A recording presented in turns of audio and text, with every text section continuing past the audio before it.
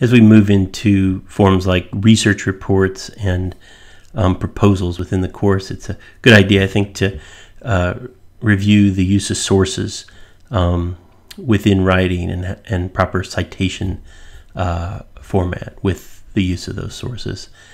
First, just a reminder, the basic purposes of citation. Number one is that it gives credit to other researchers when you use their work as sources. Thereby, you avoid plagiarism within your writing. So it gives honor to the other researchers' work and helps you avoid misusing that research for your own purposes. Secondly, it develops support and connection for your own analysis. So it builds evidence and offers you some aspects for developing your own perspective within your research writing. And third, it provides a roadmap for the reader. So how does the reader get back to your sources? Proper citation formatting allows the reader to do that, gives you access to your source data, and allows the reader to trace back to your sources for further research. We're going to use APA formatting within the course. APA formatting in particular highlights authorship and the date. It emphasizes the currency of the research for the reader, so the reader knows how current your sources are within your research writing.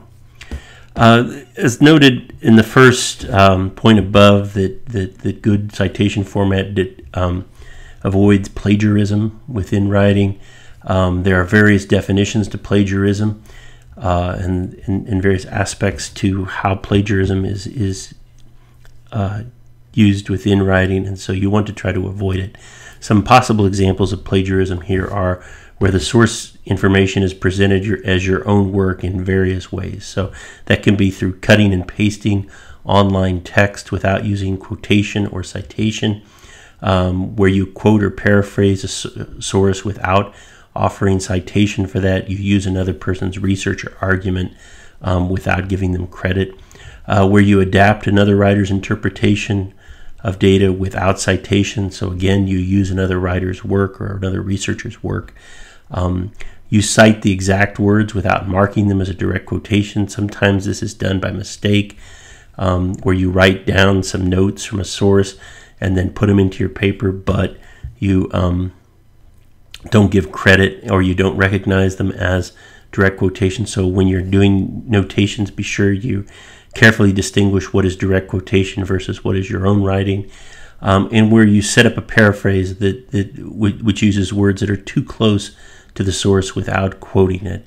Those are all examples of plagiarism that need to be avoided as you do your research writing. Within research writing, there are some basic kind of keys to responding to sources, and I like to think about these as practical aspects to research writing. You can rethink your source's position in your own developing argument. Do you see that source as support for your argument, or do you see that source as counter-argument or complication to your building argument? When you do engage sources, don't simply summarize or compile them within your research. Engage them in some way. So use analysis in some way, take apart the researcher's findings or conclusions, or use synthesis. Try to get sources into conversation with one another to explore the data's connection or relevance. Don't just simply drop the sources in like they're undigested meat or something. Try to engage them on some level in terms of analysis or synthesis here. When I do research, I will often, instead of just taking notes, I'll write short responses. The earlier you do this in your research process, the deeper your analysis can be, because you start to think about the source's position. So summarize key readings and recognize their central concerns, perhaps write back to them. Some research writers will call these like thought clouds, where they build small bits of writing and then kind of assemble a paper or a research essay out of those short pieces of writing. And then another thing that's helpful, I think, is to build your references page separately as you write. You can keep this as a separate document within your research, so that when you get to the end of the paper, you have that references page that's all set to be handed in. Paraphrasing versus direct quotation. In regards to this, it's better if you paraphrase more often, because it shows that you have some mastery over the subject matter and the material in some ways. If you quote too much, it looks like you don't really know what you're talking about in the writing. So focus on summary and paraphrase as much as you possibly can. Like I say, it displays an understanding of the material and an incorporation of the source into your larger argument. If you do use direct quotation, set context for those quotes. Introduce it by the speaker or the writer. Define its position within your larger argument. Do you see this as something that supports or complicates or counter-argues within your argument? Be sure to give credit to the researcher or writer in any event. The points where you want to quote directly are where the words are so striking or authoritative that you want to use the words directly. Otherwise, you should probably summarize or paraphrase the material, particularly if it's a general introduction to your subject matter, or if you're quoting the source as an alternative perspective that you intend perhaps to take apart or analyze bit by bit within the writing, then you might want to quote it and then kind of take it apart word by word.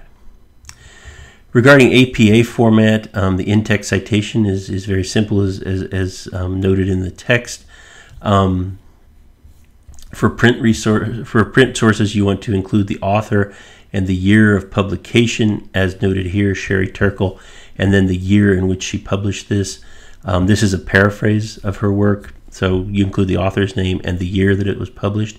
If you include a direct quote within APA formatting, be sure to include the page number after the quotation as noted here. So you include the author's name, the year of publication, and then the page number after the quote noted here. If you have a study with 2 or more authors, for the in-text citation, include both names as noted here. If you have a work with 3 to 5 authors, you include all the names first, but then afterwards you use the Latin et al. And others. And the examples are here of that. And if you have a source that has more than 5 authors, so you have a collaborative research assignment, just use et al. After the first researcher's name for all usages within the writing itself. For the formatting of the references page in APA format, you include the word references centered at the top of the page. Then you develop an alphabetized listing of the sources that's double-spaced and indented with hanging indents after the first line of each source as listed. You'll see these in just a second. Include the author if that author is available with the basic publication data. Use the title if you don't have an author, and be sure you include the phrase retrieved from with the use of web sources here. Here are some examples of reference page entries for an APA formatted paper. Assume they're double spaced.